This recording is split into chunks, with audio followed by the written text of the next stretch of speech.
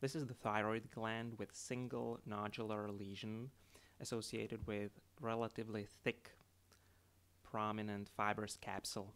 The lesion shows follicular differentiation.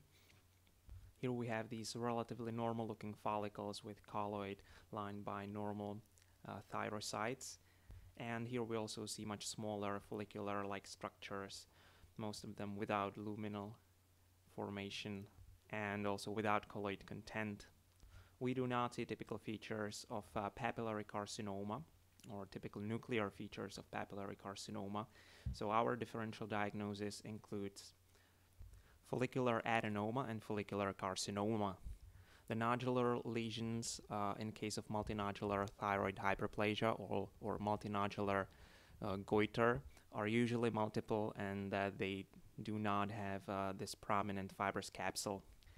While follicular carcinoma and follicular adenoma can have very similar morphology, and the only difference is the angioinvasion or invasive type of growth in case of follicular carcinoma. So we always need to carefully search for intracapsular or transcapsular invasion in the lesions like that. And here we really have it. This is the fibrous capsule, and here we have part of the tumor invading into the fibrous capsule, and here we can see the transcapsular invasion where the lesional cells are in close contact with the adjacent thyroid parenchyma. So even if the cells look relatively bland, this should be diagnosed as follicular carcinoma.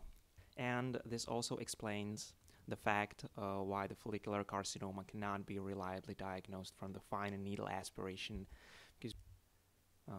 because we see these follicular cells, but it is impossible to find transcapsular invasion or invasive type of growth or angioinvasion.